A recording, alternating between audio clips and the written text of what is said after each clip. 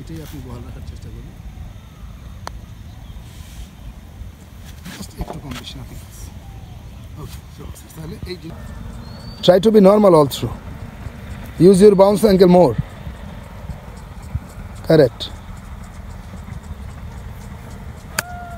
lovely, come on, wonderful, hit and in, yep.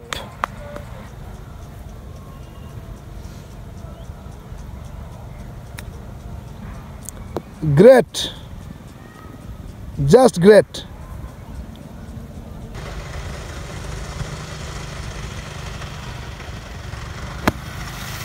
Lovely. Can we play once again? And what a great back spin. Excellent. World class hit holo ki hoyni? Done. Aro এই মানে tight ground.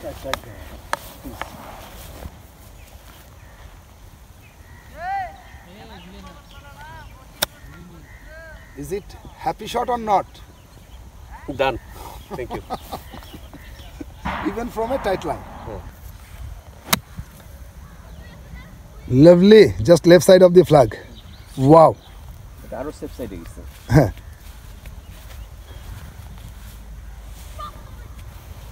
আচ্ছা, প্রত্যেকটা বলই দেখেন around 10-12 fit বা 15 ফিটের মধ্যে আছে, তাই তো? তার মানে এইখান থেকে আপনি 65 গজ ডিস্টেন্স থেকে মারছেন, ওয়ান পার্ট মেকেবল একটা ডিস্টেন্স, পড়া হচ্ছে ভাগ্যের ব্যাপার, তাই তো? হ্যাঁ, আর আদারওয়াইজ পান নিয়ে বেরিয়ে যাচ্ছেন, কারেক্ট। এখন ঠিক 100 গজ ডিস্টেন্সে আমরা আছি, 100 গজ ডিস্টেন্সের প্র্যাকটিস চলছে, অ্যাপ্রোচিং টু দি গ্রিন। আগের থিওরিতে আমি মারছি। শিওর, শুধুমাত্র এনশিওর করেন যে আপনার body centre and club handle slightly ahead of ball during সেটার অ্যান্ড ডিউরিং হিট।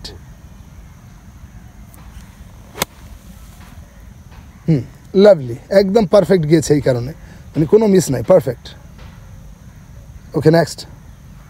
এইটুকু শুধু এনশিওর করেন, আপনি আগের সেট আপেই খেলেন, কিন্তু আগের সেট আপে বডি সেন্টার রিমেন্স থাকতো প্রিটি মাচ বিহাইন্ড, সো এটাকে এনশিওর করেন যে হ্যাঁ the body centre remains ahead of ball during setup. বাউন্সের advantage নিব এখানে না, এখন বাউন্সের দরকার নেই, আপনি তো ফুল সুইংয়ে করছেন, ফুল সুইং এটার প্রয়োজন নেই।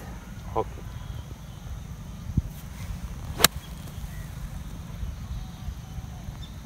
লাইনে গন্ডগোল ছিল বোধহয়। রাইট, ওকে, নেক্সট। নো মোর কনফিউশন, নাও ফুল গিয়ার।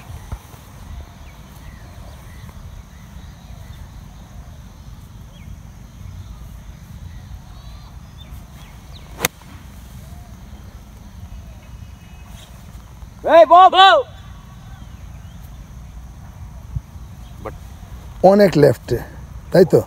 অনেক লেফটে এবং গ্রিনের বাইরে চলে গেছে। এখন আপনি তাকিয়ে দেখেন, 100 গজ থেকে মেরেছি, ফ্ল্যাগ থেকে অন্তত 20 গজ বামে বলটা গেছে কিনা।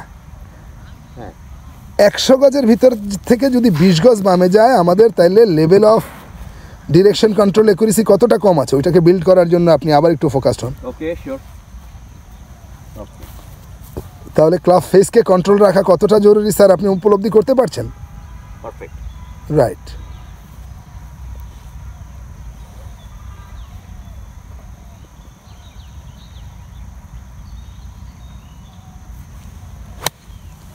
গ্রেট। দেখেন সেকেন্ড বলটাই কিন্তু আমরা শুধু ক্লাব ফেজের কন্ট্রোলের মাধ্যমে নিয়ে আসলাম। এবার আপনি আমার যে বর্তমান ভিডিওটা আর ঠিক এই বলের ভিডিওটা আর এর আগের বলের ভিডিওটা, দুইটা ভিডিও তো আপনাকে আমি কম্পেয়ার পাঠিয়ে দেবো। আগেরটা দেখেন আপনি আগের স্টাইলে মেরে জোর দিতে গিয়ে কী করেছেন, 20 গজ বামে, আর এটা দেখেন বর্তমান জেনারেল একটা নর্মাল সুইংয়ে মেরেছেন এবং পারফেক্ট। গো থ্রু, মানে এক্সেসিভ জোর দিয়ে ডিস্টেন্স কাভার করা চেষ্টা করাটাই ভুল হবে স্যার। 80% ম্যাক্সিমাম জোর আপনি অ্যাপ্লাই করবেন, never 85 also. Lovely again, left side of the flag. তাহলে আমরা ম্যাক্সিমাম জোর কতটুকু অ্যাপ্লাই করতে পারি sir? 80%, yes, never apply more than that. ওকে, ইয়েপ। শিমুল বল, বলটা হুক গিয়েছে না sir? Sir please communicate with me, বলটা কি হুক গিয়েছে তো? হ্যাঁ, হুক গিয়েছে। ওকে স্যার, নেক্সট বল মারেন। আমি গতকালকে দেখেছি you R draw swing player, draw concept, draw swing, that is only because of one single setup the ball is going left. মানে carving in the air to the left.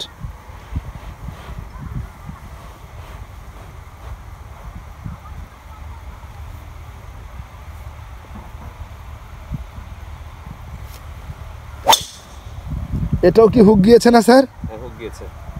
আচ্ছা, এটার প্রধান যে কারণটা, আপনার সমস্ত বলগুলো আমার গতকালকে দেখা এবং আজকে দেখা, তো এটা আমি একটু টিউন করতে চাই। সেটা হচ্ছে আপনার গ্রিপ হোল্ডিংটাতে হ্যান্ড পজিশনটা স্ট্রং হ্যান্ড পজিশন আছে, ওইটাই প্রধান কারণ যে আপনার বলটা যে ড্র টানছে। অল থ্রু লং শটগুলো কিন্তু সবই ড্র।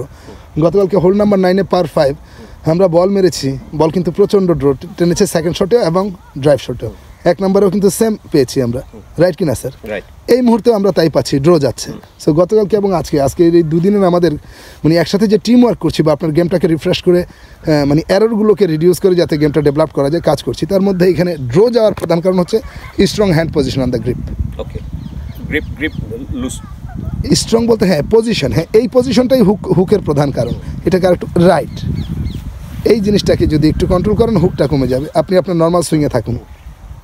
ওকে স্যার, আপনি আপনার নর্মাল সুইংয়েই থাকুন, শুধু গ্রিপ পজিশনটা নিউট্রালে আনুন। এই হাইটটা একটু বাড়ান। ডাউন স্লোপের কারণ কি? না, এইটুকুর জন্য কোনো কারণই হতে পারে না। একটা টিতে অত আপ ডাউন থাকে না, একটা টি মোর দ্যান এনাফ। শুধু হ্যান্ড পজিশনটা খুব স্ট্রং থাকে, সেটাকে একটু নিউট্রালাইজ করার চেষ্টা করুন। আপনি কি করেছেন? Okay, I think I have done it. Okay sir.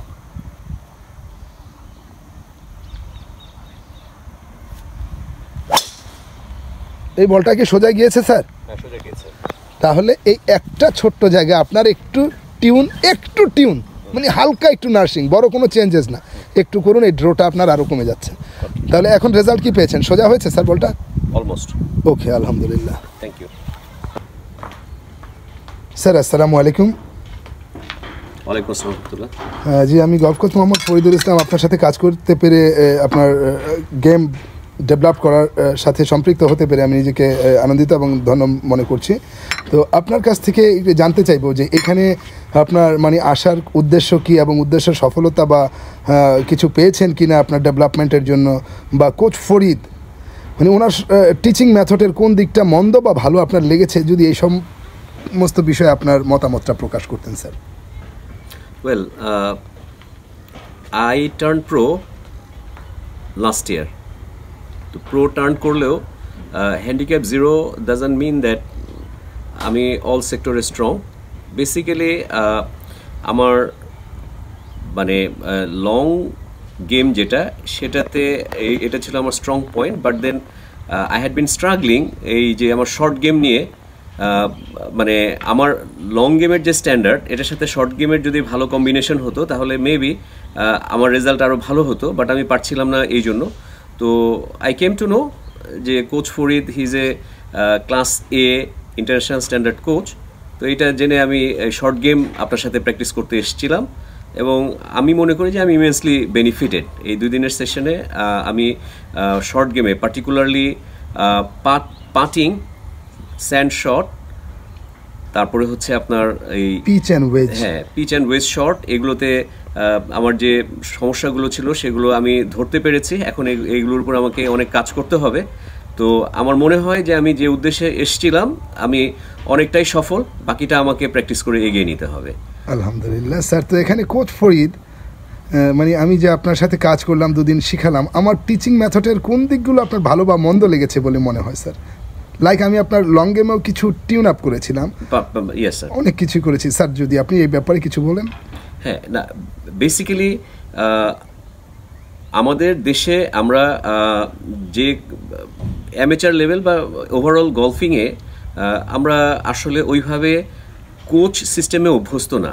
যাদেরকে আমরা কোচ হিসেবে মনে করি তারা আসলে ইনস্টিটিউশনাল কোচ না, যে কারণে আসলে যে ল্যাঙ্গুয়েজগুলো গলফের আমরা জানি সেগুলো হচ্ছে আসলে একেবারেই লোকাল ল্যাঙ্গুয়েজ। ইন্টারন্যাশনালি গলফিংয়ে যে ল্যাঙ্গুয়েজগুলো ইউজ করা হয় সেগুলো, তো কোচ ফরিদ টেকনিক্যাল ল্যাঙ্গুয়েজগুলো ইউজ করে, এবং এইগুলো আমার কাছে মনে হয় এগুলোর উপরে কাজ করলে বা এগুলো শিখলে বা যখন আমরা বাইরে কোচের কাছে যাব তখন একই ল্যাঙ্গুয়েজ বা একই সেট আপে আমরা থাকবো। এটা this a very positive side. R negative side যেটা, সেটা এখন যেহেতু আমাদের দেশে এই ব্যাকগ্রাউন্ড নলেজের ঘাটতি আছে, তো আমার মনে হয় যে এই ল্যাঙ্গুয়েজগুলোকে আরও অ্যামেচারদের জন্য আরও সহজবোধ্য করলে অ্যামেচারদের জন্য বোঝার সুবিধা হয়। তো এইটা কিভাবে করা যাবে বা কিভাবে তাদেরকে ইউজ টু করতে হবে, এটা নিয়ে তাকে কাজ করতে হবে, যেটা মানে গ্রাউন্ড লেভেলে তার নলেজটাকে ইম্পার্ট করার জন্য। আমি জানি যে রংপুরে সবাই যারা আসে সবাই বেনিফিটেড হয় এই কোচ ফরিদকে দিয়ে। আমার মনে হয় তার ভিতরে হিউজ পোটেনশিয়ালিটি আছে, এটাকে মানে বাংলাদেশ গলফ কাজে লাগাতে পারে ওভারঅল গলফিং ইমপ্রুভমেন্টের জন্য। Thank you. থ্যাংকস স্যার, আপনাকেও ধন্যবাদ স্যার। Thank you.